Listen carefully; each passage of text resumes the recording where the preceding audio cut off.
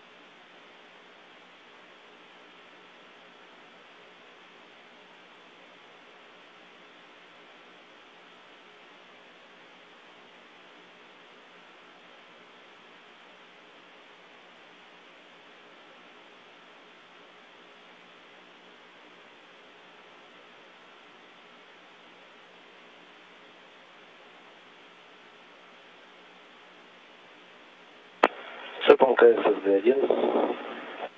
That's your station on 1. На связи. Go ahead. Работа по... The activity per 89. red diagram 5889 BKS